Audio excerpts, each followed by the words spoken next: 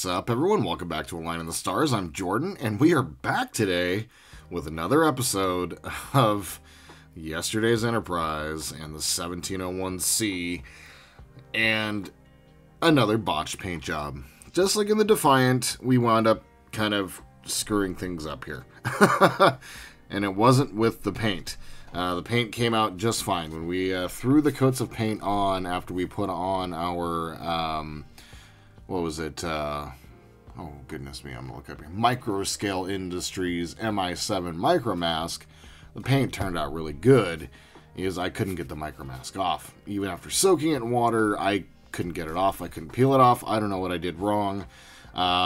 So we're not going to be using that here. And unfortunately, because of that, we're going to need to go ahead and get this model all taken care of. So as you can see around here, there's scrapings. I have damaged the underlayer of paint all the way down to the plastic. I have just done things. I cannot get this masking compound off for the life of me, and so we're going to soak and get restarted. I'm expecting the Aztek Dummy to show up any day now, and I cannot wait because I really am looking forward to using that for the rest of this model, especially in these more intricate areas where they've already done the hard work for me. So we're going to go ahead and get it ready by going ahead and pulling all this down. We're going to soak it in some ISP, and then we're going to go ahead and use a toothbrush to scrub it off, and then we're going to go ahead and put our 9 coats on today. So without further ado, let's go ahead and get moving, shall we? I have my container here, a little bit more appropriate sized for what I'm doing here. And then I have my ISP that, IPA, I don't know, what do we call it? My 91%, we'll call it. I have this here, and this is the, what happened, or this is the stuff that I saved from the Defiant. And then I went ahead and picked up another big old container of it, so just in case we didn't have enough. So let's go ahead and just get this on here. It's right over the top.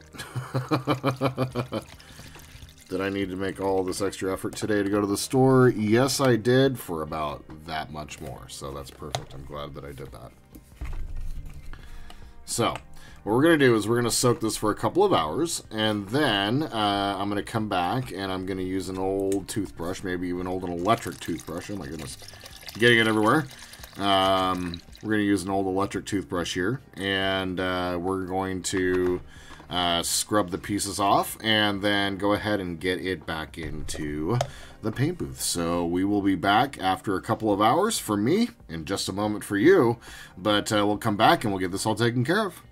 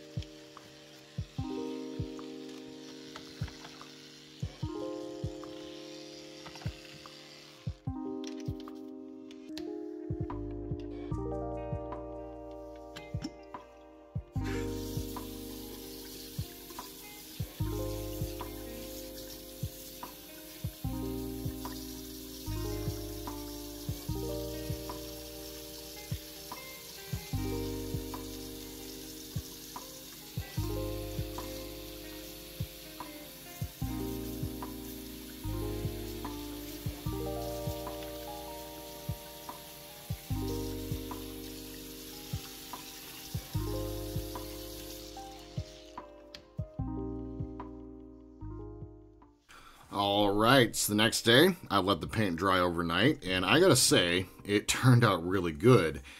And as you saw, there were only 3 coats applied. I used the primer on this model for the first time. I didn't have to put on 9 coats, y'all. Super nice. I color matched it with the rest of the model. It's spot on. I didn't have to use nearly as much paint. The primer went on perfectly. I did have to wind up, I think it was, which piece? May have been this one. When I put the primer on, I smudged it, and so I had to soak it, and I found out how hard it is to get lacquer off with isopropyl, so yeah, we're gonna have to go ahead and get like blue power or something similar for this, because the lacquer was a little tough to get off, but I did wind up having to respray this with the primer. And then we wound up just putting 3 coats on both pieces, and it turned out beautifully. So what I didn't realize when I started this episode is that we also talked in the last episode that we needed to get our nacelles painted as well, and this wound up being a little bit of a short one. So what we're going to go ahead and do is go ahead and reconnect our pieces using our new glue method, which I'm going to show. And then we're going to go ahead and bring back our nacelles, which we haven't seen since the very beginning. And if you can see here, and I'll go ahead and throw some images up here as well. You can kind of see like right along here where I just missed the paint. It's really light along the sides. I'm not pleased with how this turned out. And so what I'm going to go ahead and do is soak these pieces in the isopropyl, and then we're going to go ahead and rebase coat this with the primer, and then we're going to go ahead and get our 3 coats now of our base gray. So we're going to go ahead and do that after we connect our pieces, and then we're going to go ahead and get this into the booth for 3 coats, and then we'll come back and review the paint job at the very end of this one. So let's go ahead and get started, shall we? Okay, so now what we're going to be doing for our gluing going forward is I've gone ahead and adopted the CA plus kicker. I know that I've gone back and forth with different glue styles, how we're going to approach things. I will still use, of course, the Tamiya extra thin where appropriate. Certain models you can't use the CA on, but for this one we definitely can. And what I have here is I have a nice nozzle that's attached to the end of the glue, and basically it's a fine point applicator. And what we're going to be able to do with that is basically get the glue exactly where we want it to go, and then when it dries off, you just cut down the end. This one is a tip from Buck from Buckman's Model Mania. I'll go ahead and toss a link down below into the description for him. He was like, hey, you got to get this, you got to get the CA, you got to... And then Ian over at Pit Stain Hobbies, I'll also link him down below. He's like, you got to get these applicator tips.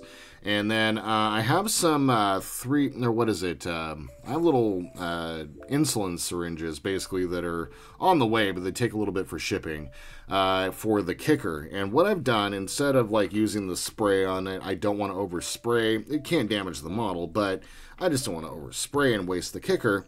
What I've done is I've taken one of my pipettes here and I've cut it down to this point. And then I went ahead and used this glue tip applicator, which is the same thing as this one here on the CA, but it's a little bit more of a fine point. It's a little different, but I basically just kind of affixed it into place, and this is a fine point application. And then when you put the kicker on, and if you're not familiar with CA and kicker, and if you're watching this channel, you probably are, but you put the CA, which is super glue, into your spots, and then you apply the kicker just directly on where you want it to really fast adhere, get the fast adhesion. And then basically it's going to be bonded in seconds. You do not want to get your fingers involved. Now, I know that I hate super glue, but these applicators are going to be the way we're going to go. I have a pin vise on the way, along with basically I got the right size nail for a needle or nail point basically that we're going to be using to affix our glue when we do have to use it for, like, say for the Falcon and stuff like that. I've thought about getting a glue loop, but hey, anyway, so let's go ahead and get started. And just to finish up the thought here, our kicker is inside the pipette, which is going to go through here, and we're just going to point it. Basically, I'm going to put my glue along all of the edges here. I'm going to basically just quickly get the glue on, and then each one of the connection points, so basically, let me grab my tweezers here.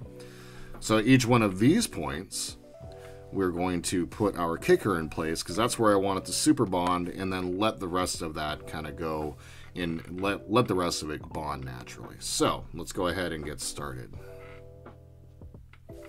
Get the glue going. Okay, so our glue is going.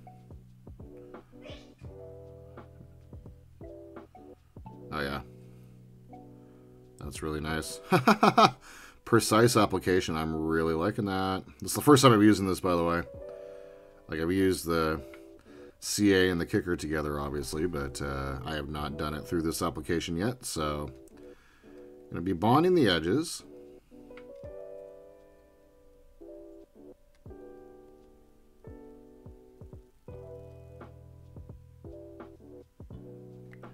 Focusing on where I know that my connection points are.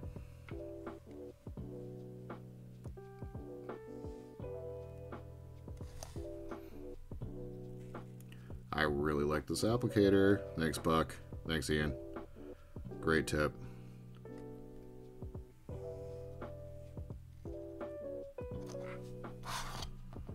And it doesn't do the overspilling thing, which is very common that I see with, you know, you got the pressure on and the super glue, it just kind of keeps coming out.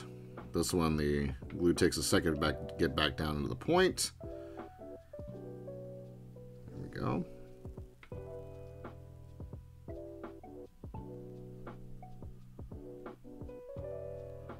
Okay, I'm going to finish gluing this up, and we will be right back.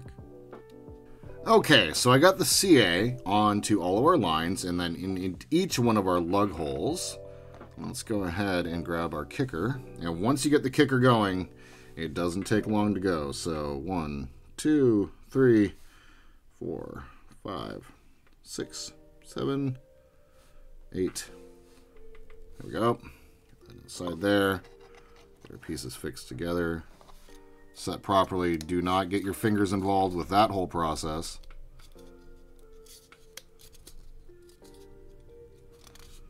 Get your pieces together.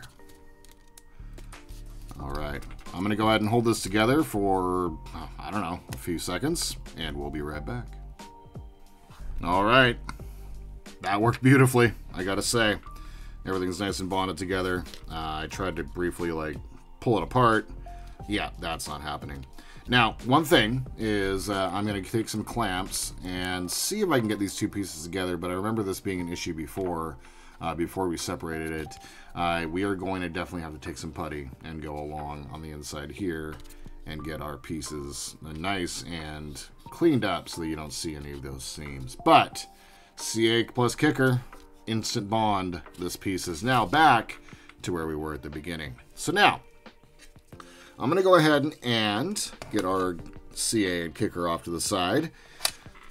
And I'm going to kind of show, let's see if I can get my phone out here and bring out my flashlight. And if you can kind of see it a little bit through there at the edges, you can see how my paint has not at all been consistent. I didn't primer it properly. The primer was gumming up my airbrush, as we recall. It just did not turn out really good. When you separate, I want to keep them together because I'm going to be painting them together. But same thing here. You can kind of see along the edges, there's just no consistency in the paint. Yeah, it was just kind of a poor job. So we're going to go ahead and strip this down, get it back into the booth, and then we'll be back here quickly at the end to review and talk about what's next. Because what's next, my friends, is the Aztek Dummy. We'll be back.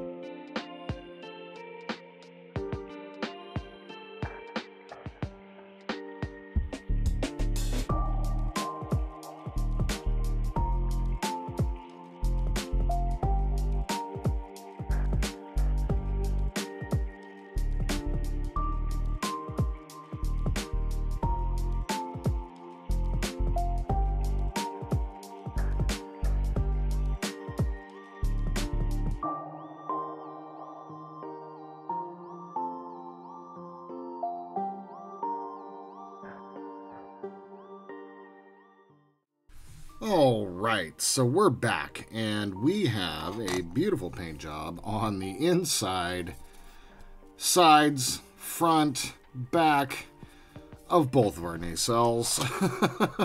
Let me tell you, I really struggled with the primer in the very beginning of this model, having to do it through the airbrush, and it looks like I'm going to have to do that again here soon, because finding gloss black primer for a project coming up is kind of impossible. So anyway, basically the paint job here turned out so much better. And as you guys saw, with that primer put on, we're only having to put down 3 coats of our base color, and it is settling in there just nice and pretty. I'm really pleased with the work that we got out of that. So that is what we've got for today. We are back on track. Our ship is ready. We're going to be doing our Aztek Dummy in the next episode. And I'm curious to see how far back I can take the Aztek Dummy. I've been doing my research for the Defiant, and because of that, I kind of know what we're going to be doing here. And I might be able to correct some errors and some like little things here and there with the Aztek Dummy, which I should have gotten in the first place. So that's what I got for you today, and I just want to say thank you. I know that there was a million things y'all could have done today. Instead, you spent a couple minutes with me watching me build a model, which I think is pretty damn cool. If you guys have any questions, comments, tips, tricks, please leave them down below. If you'd like to support the channel, please like and subscribe. If you'd like to join the crew, check us out on Discord. You'll see the link down below. And my friends, until we see each other again, I hope you all have a wonderful day in this beautiful world wherever you happen to be. And just remember to always live long and prosper.